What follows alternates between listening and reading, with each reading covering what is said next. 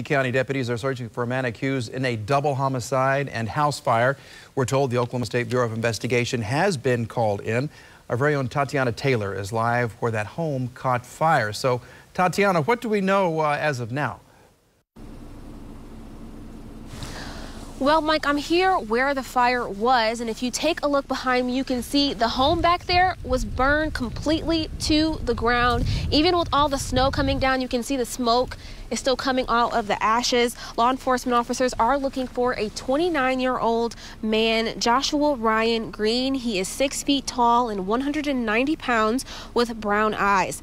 Officers say he is considered very dangerous. Now, here's what happened. Around 3 a.m. this morning, a 911 call was reported about a fire. Police arrived at a home near the 3840 road just outside of Okemah. When they entered the home, they found 2 people dead. Officers believe they were murdered before the fire started, and investigators believe Green is driving a 2013 white 4-door Chevrolet Impala, Oklahoma tag JQ.